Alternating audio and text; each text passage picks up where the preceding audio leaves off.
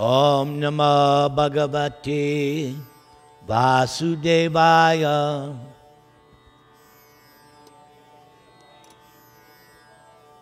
Om Namah Bhagavate Vasudevaya.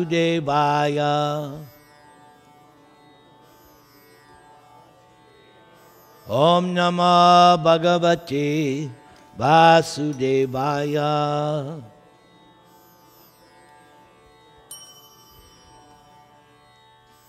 Before I begin my lecture on the Srimad Bhagavatam, I would just like to say a few words about Thanksgiving.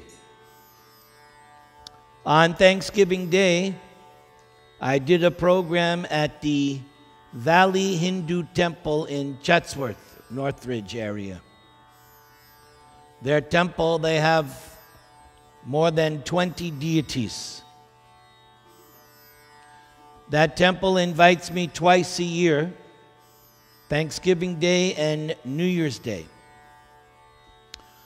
So I gave a talk just before the Arti, and so I just like to acknowledge that in my life, I am also very, very thankful. I'm thankful to my parents. Although they were not Hindu, my parents brought me up very religiously. My parents brought me up very strictly. My father had only one vice. Of course, to him it was not a vice because it was allowed in his Catholic religion. He ate meat. But other than that, he never drank liquor. He had no illicit sex connection. He was very honest, truthful, regularly attended his Catholic church every day. So he taught me good values. He was my first guru. Every Sunday after church, he would give me classes on the Bible. And my mother, she was spiritual. She was very progressive for her age and for her, what is that called? Generation. So I'm grateful that I had good, pious, religious parents. Then, of course, the thing I'm most grateful is that I came in contact with His Divine Grace, A.C. Bhaktivedanta Swami Prabhupada, which definitely changed my life, most likely saved me from an early death, saved me from drugs and all kinds of sinful activities. I'm grateful to Prabhupada, his disciples who trained me, and his movement, which still survives and which has expanded. When Prabhupada left in 1977, there were 108 temples worldwide. Now there are over 600. So the movement of Prabhupada has definitely expanded and is surviving. The next thing I'm grateful for is my wife. She has been a great influence on me. She gives me unlimited support. She encourages me to do this full-time preaching while she takes upon herself as her service to work a job and maintain the household. And all I get to do is hear, chant, and travel the world and preach with her blessings. I'm grateful to this temple. I'm grateful to this temple because you allow me the privilege of speaking the science of God. It is a privilege. I must always remember and not take it for granted. This is sitting here and speaking on Krishna consciousness is a privilege. Therefore, I must take it very, very seriously. And I want to thank the management of this temple all these years giving me this facility. And I thank you, the congregation, for tolerating me and hearing. So, last but definitely not least, I'm thankful to Krishna. I have told the story many times. When I was 5 years old, I knew instinctively that God is in my heart. But it was not confirmed until I came across Bhagavad Gita. So it was confirmed. I didn't read that in any Bible or anything. But in Bhagavad Gita, when I started reading, it was confirmed. I'm grateful to Krishna that He has saved me time and time and time and time again.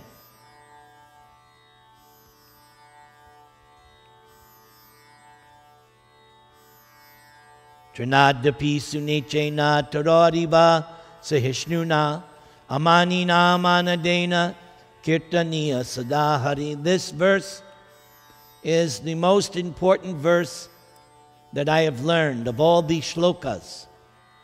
I consider this shloka the key to success in life. That if I can always remain meek and humble, if I can tolerate without any complaint the various upheavals and disturbances in my life, if I can see or try to see Krishna in everybody's heart, even my enemy, I still have to try to see Krishna's in my heart. And if I can become completely free from any kind of desire for praise and adulation, then I will be successful in my life's ultimate goal. Hare Nama, Hare Nama, Hare Namaiva Kevalam, Kalo Nastyeva, Nastyeva, Nastyeva Gatiranyata. This mantra is what I live by and what I live for. After studying Bhagavad Gita, Srimad Bhagavatam, Chaitanya Charitamrita, Bhakti Rasamrita Sindhu, and all of Prabhupada's other books, the conclusion is that in this day and age, the age of quarrel, hypocrisy, confusion, the iron age of Kali, the only feasible means of perfection, the only true method to achieve God realization or self-realization is to chant the Hare Krishna mantra. Hare Krishna, Krishna Krishna, Hare Hare, Hare Rama, Rama Rama, Hare Hare. Those of you who are familiar with my preaching, you have understood that this is the thing I hammer in every lecture. Every lecture I have to emphasize that the process of God realization, the bona fide method of self-realization, is the chanting of the holy name of Krishna. That is the theme, that is my mission in life, to chant and to preach the message of Krishna Nam, the holy name of Krishna. So a few weeks ago, I began a new series of talks. This is number 4. This is called The Value of Human Life. So I've gone through the whole Srimad Bhagavatam and selected those verses which explain the value of human life. Tonight's verse, and we may cover several, is spoken by Sanat Kumar. At the beginning of creation, when Lord Brahma is engineering the construction of the universe, he first of all creates the 4 Kumaras. These 4 Kumaras are great, highly advanced, transcendental scientists. But in order to simply dedicate themselves to transcendental knowledge, they decided to keep themselves as young 5-year-old boys. There's 4 of them: Sanat, Sanaka, Sanatana, and I can't think of the 4th one. It's all Sun something. So, Sanat Kumar, he is the speaker for tonight's selections. And he's speaking to Maharaj Prithu. The story of Maharaj Prithu is found in the 4th canto, and it's many chapters. The whole Katha of Prithu is many chapters. This King Prithu was produced by the churning of the dead body of King Vena. King Vena was a demoniac king, so demoniac, he declared himself God. And he told everyone, don't worship Krishna, don't perform sacrifice. Everything should go through me. So the Brahmins and sages became very disturbed hearing such unbelievable nonsense coming from the executive head. Now, normally, Brahmins and rishis do not get involved in politics. That's not their business. But in this case, they realized, no, we have to do something, because the people are suffering because of this demoniac king Vena. So the sages, by uttering high-sounding mantras, were able to kill him. Just by uttering high-pitched mantras, they killed him. But as soon as this King Vena is killed, another problem arises. Because there's no strong king, rogues, thieves, dacoits, they start to become prominent. So they solved one problem, but created another. Now the people again are suffering. Because if there's simply chaos, rogues and thieves, the people in general, they suffer. So the Brahmins and sages, they knew so many different things. So they churned the dead body of King Vena by a mystic process. And first, from the churning of the limbs of King Vena, came out this pygmy called Bahuka. And he was the karmic result of all of King Vena's sinful activities. And so they ordered him, this Bahuka, you go and live in the forest and don't disturb society. So he accepted the advice of the Brahmins and sages. Then they turned the arms of King Vena, and out came Maharaj Prithu. And this Maharaj Prithu was a Shaktya-avesha avatar, an empowered living entity like an incarnation of Krishna. Empowered living being like Vyasadeva is a Shaktya-avesha avatar. Somebody is given specific potency by God to act. So this Maharaj Prithu, he became the emperor. And he's an empowered representative of God. And so now there is peace in society. Just like when Lord Ram ruled the earth. Ram was strong, but he was ideal. So the people of Ayodhya lived very happy. Ram Raja. Not like Trump Raja. Ram Raja. We'll have to see what happens. Stay tuned. So, same way, when Prithu was ruling, there was peace and happiness. Then there are other incidents in Prithu's life. Mother Earth, one time, she restricted the supply of food grains. So the people were starving.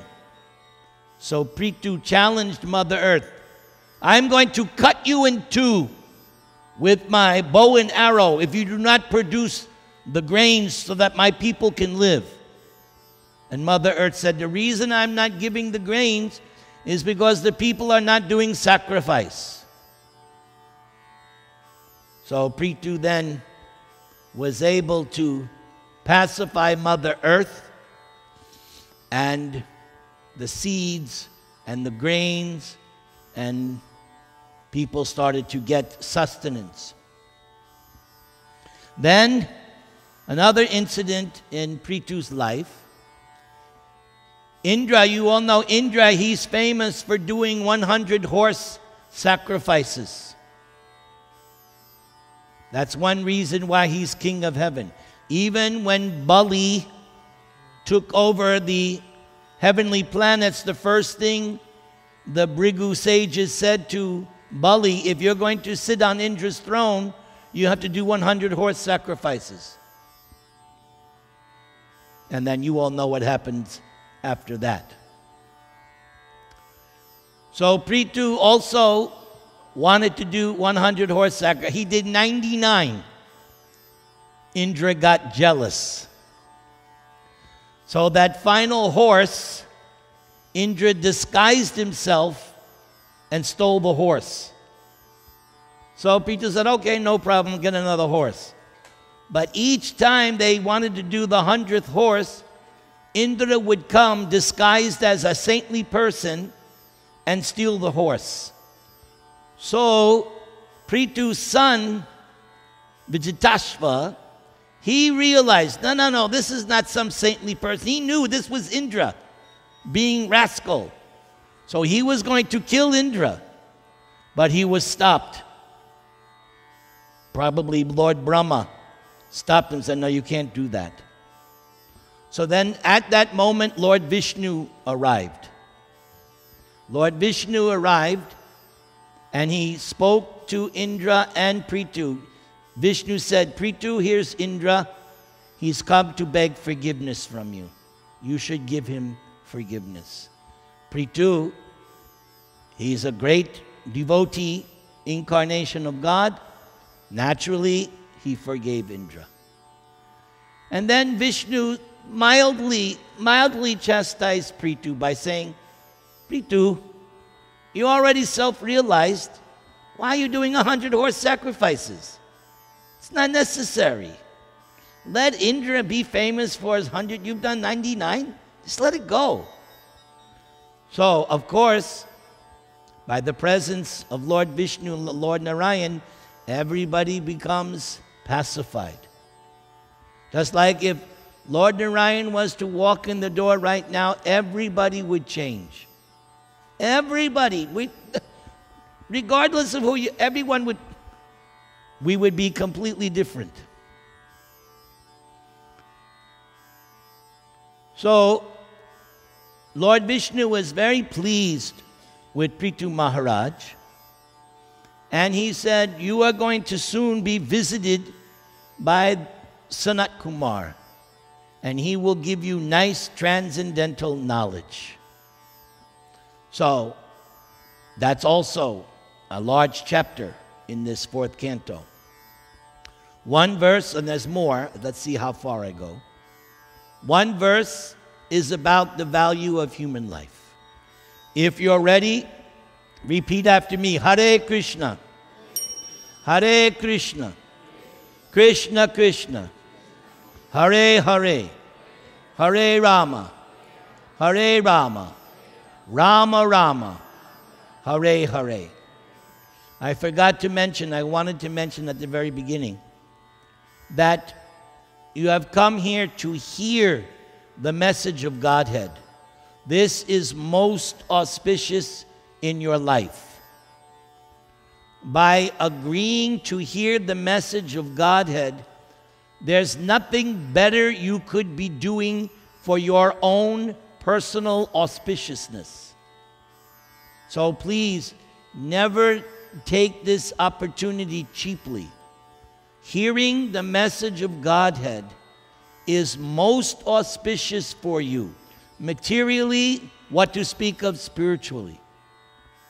There is this powerful verse in the 1st canto. Srinvatang svakata Krishna punyasravana kirtanaha hridiyantatsto hi abhadrani vidhu noti suritsatam. You all know Krishna is in your heart. When Krishna sees that you are hearing his message, Krishna becomes very happy in your heart. What does he do? He reciprocates by cleansing material desires from your heart. And when your heart is clean, prasanatma, full happiness when your heart is clean. So, Krishna is the benefactor of the honest devotee. So if you have come with a clean heart, that you simply want to hear the message, Krishna will bless you unlimitedly and remove anxiety. You don't need a psychiatrist. If you have any kind of mental problem, all you need to do is hear Krishna Katha. Just go on hearing, your anxiety will go away. So Sanat Kumar, one of the 4 Kumars, he's instructing Maharaj Prithu. So what does he say? My dear king, it has been conclusively decided in the scriptures, after due consideration, that the ultimate goal for the welfare of human society is detachment from the bodily concept of life and increased and steadfast attachment for the Supreme Lord, who is transcendental beyond the modes of material nature. This Srimad Bhagavatam is so nice. Prabhupada, I heard Prabhupada speaking, and he said that Bhagavatam is so nice, one shloka can actually solve everything. One shloka. So let's look at what Sanat Kumar said. First of all, it has been conclusively decided. Sanat Kumar and his brothers, they are transcendental professors. They are also Shakti-Avesh avatars. What are they empowered with? Transcendental knowledge. That is the specific potency that they've been given by Krishna. They are experts at transcendental knowledge, which is why Prithu is hearing. Prithu is another Shakti-Avesh avatar, but he's hearing from another authority, the Kumaras, who are known for their transcendental knowledge. So what is he saying? Conclusively decided in the scriptures. So yes, not conclusively decided by empirical evidence. No, by the scriptures. The scriptures, our Vedic scriptures, by the way, are called Apaurushaya. Apaurushaya means our scriptures are not man-made. This is a very, I mentioned this in the past. This is a very important point. Do not think that our Vedic scriptures are man-made. Other religions, yes, not the Vedic scriptures. Therefore, the word is used, Apaurushaya, not spoken by someone with the 4 inherent defects. Every conditioned soul has 4 defects. Imperfect senses. Anybody doubt that? Are your senses perfect? With imperfect senses, what do? You commit mistakes. Anybody not make mistakes? Now, with those mistakes, what happens? We tend to fall into illusion. And then the last defect, which is common for politicians, cheating propensity. And you all know when April 15th comes, how you are tempted. Because you hate the fact that you have to give that damn government your hard-earned money. And some of you probably have different accountants and they're trying to help you. Anyway, these are the 4 defects of a conditioned soul. So the scriptures are not compiled by ordinary human beings. You all read Mahabharata. So in the Mahabharata, you get a glimpse of how great Srila Vyasadeva is. His stature is par excellence. The compiler of this Srimad Bhagavatam is Vyasadeva, who compiled Srimad Bhagavatam on the order of his spiritual master Narada Muni. That's, you can read about in the 1st canto. How Vyasadeva one day woke up, he was bewildered, and Narada immediately came and gave him instruction.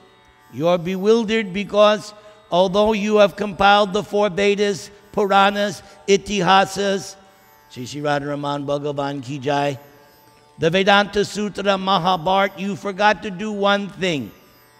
You forgot to describe Krishna and his devotees and devotional service. And that is what Srimad Bhagavatam is. That's all it's about.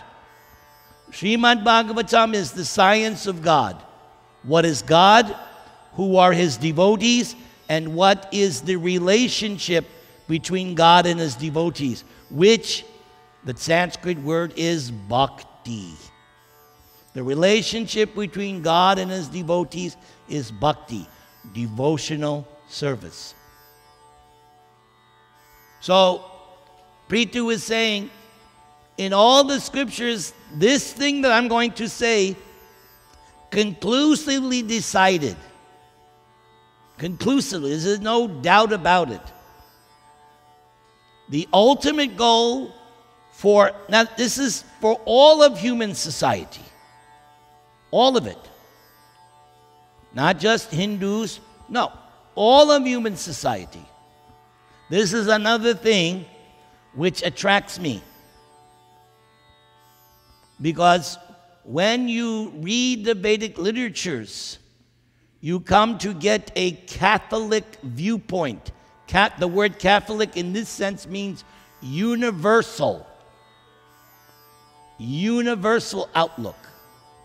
So here, Sanat Kumar is saying the ultimate goal for human society, detachment from the bodily concept of life. That sounds awful familiar, which we find in the very first instruction of your Bhagavad Gita. Very first instruction. When Arjuna surrenders, because Arjuna was confused, lamenting, dropped his bow, didn't want to do his duty, didn't want to fight, but he had enough sense. Shishyasteham shadimang twang prapanam. Now I surrender to you, Krishna. Instruct me. Don't be my friend. Be my guru. Just like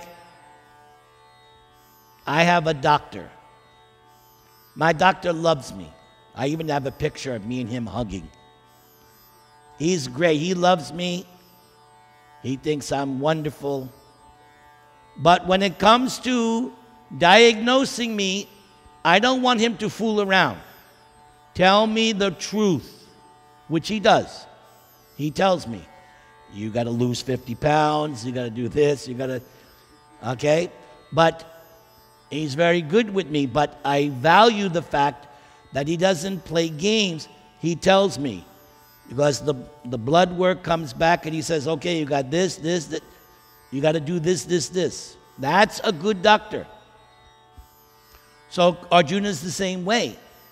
So immediately, when Arjuna surrenders to Krishna, Krishna slaps him. First thing he says, you talk like a learned man, but no learned man talks like you. And then Krishna begins. The first instruction, Arjuna, this material body is not you. You're not your mind. You are eternal spirit soul. And from there, Bhagavad Gita proceeds. And it's interesting. Although it's explained in chapter 2 in 20 verses, Krishna again goes back to it in chapter 13. So it's kind of a big thing. And if you've studied Prabhupada's lectures, right? There's hundreds and hundreds of Prabhupada's lectures. I've listened to many of them. If you listen to Prabhupada's lectures, whether it's in India or in America or Australia, because Prabhupada preached all over the world, you'll notice if you listen to Prabhupada lectures, one thing he'll say repeatedly, you're not your body. Because if that's not understood, don't try to go to Rasa Leela because you're not going to understand it. First, you have to understand that you're not your body. And he hammers that lecture after lecture. So, Sanat Kumar, detachment from the bodily concept of but now the second part. Just being detached from the bodily conception of life is not enough. Okay? There's a second part. Increased and steadfast attachment for the Supreme Lord. So now the question will automatically arise, well, who is that Supreme Lord? Now he says, next thing, he is transcendental, beyond the modes of material nature. In Sanskrit, that word is Adhokshaja. That's another name of God. Adhokshaja. Transcendental, beyond the modes of nature, beyond the range of the senses to independently verify. Which is why the scientists will never see God in their laboratories or their telescopes, because that's not how God is revealed. See, the atheist, or I should say the agnostic says, I will believe in God when he shows me, as if he's going to appear on television, or he's going to appear at the Super Bowl. No, in fact, Krishna was here 5,000 years ago in India. He showed he was here, and how many people understood? Very few. Pandavas, even the Yadu dynasty didn't correctly understand Krishna. You'll read that in the Bhagavatam. The Yadu dynasty did not properly understand their Krishna. Pandavas did, Kunti did, Gopis, the Vrindavanites, they did. Kamsa didn't. All the demons that Krishna killed, they didn't. Even Brahma was a little confused. Indra, we all know. Indra, what did he say? This over-talkative child, Krishna. Even he was confused. So Krishna was already here 5,000 years ago. People didn't get it. So, what is the process by which God is revealed? That's the question. Prabhupada used to say that. I'll believe in God when you show me. So the response is, okay, you believe in God when he shows you. Are you prepared to practice the process by which God will be revealed? That they're not willing to do. Because that process requires surrender, and that process requires bhakti, devotional service. It's very clear in Bhagavad Gita. Once, twice, 3 times, Krishna says, you want to know me? Bhakti. You want to see me? Bhakti. You want to come to me? Bhakti. Not karma, not jnana, not yoga, other than bhakti yoga. And there are so many verses in the Upanishad and throughout Srimad Bhagavatam. Same thing is explained. God is revealed when your senses are purified by the process of devotional service, and gradually, spurati adaha. Spurati is the Sanskrit word, revealed. Krishna is revealed to you. And when Krishna reveals himself, you will be seeing Krishna always. You will always be sensing, feeling the presence of Krishna. Like Prahlad. Whenever we come to the month of May, the appearance day of Lord Nrsimha. So when that comes, I always go through the whole Prahlad Nrsimha section in the Bhagavatam. And there's that nice description of Prahlad, how as a 5-year-old boy, he could feel Krishna's hand on his. Okay? So Krishna is revealed gradually as your senses become purified. I've said hundreds and hundreds of times, nobody is going to chant Hare Krishna mantra 2 hours every day and not get something from it. You know for sure I wouldn't. If this Hare Krishna mantra didn't work, I would have quit after 2 days. I don't, and Prabhupada told us, don't accept a post-dated check.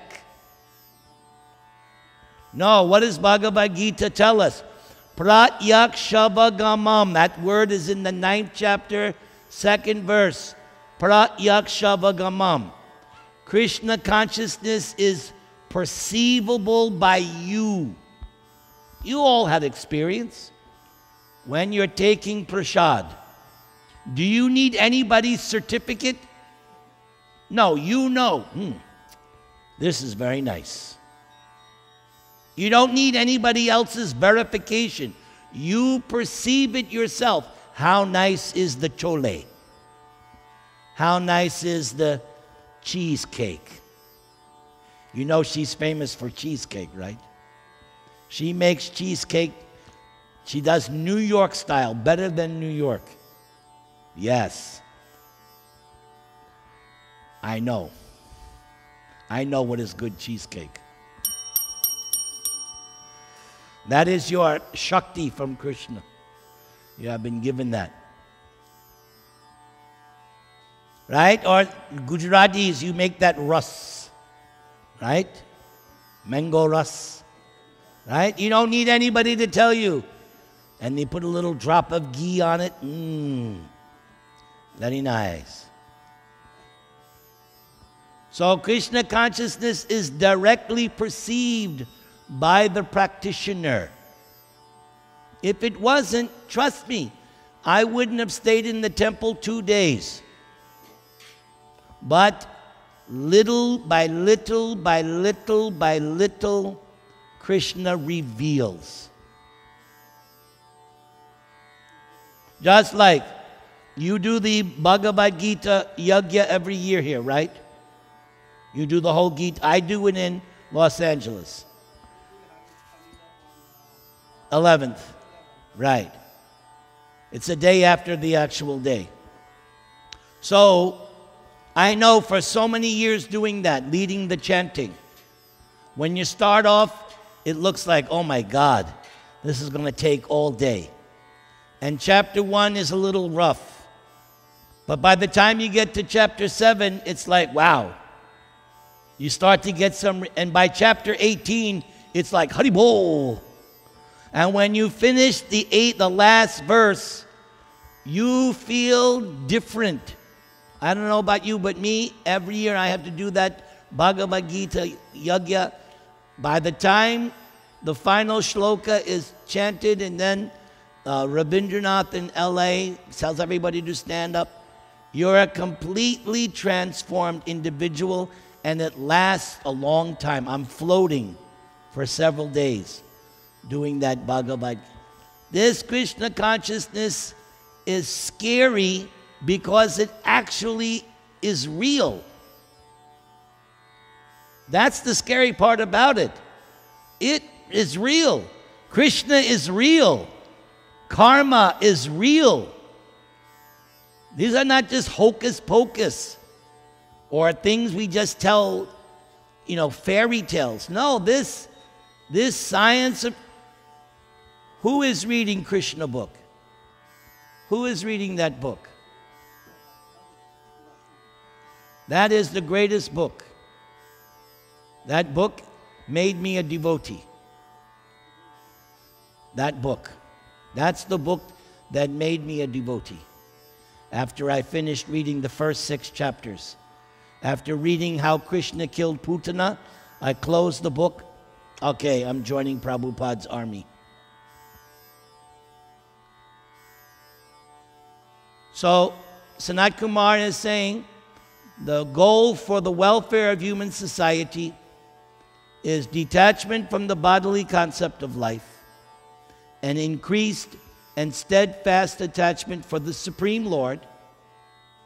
And to find out who is the Supreme Lord, you read Bhagavad Gita.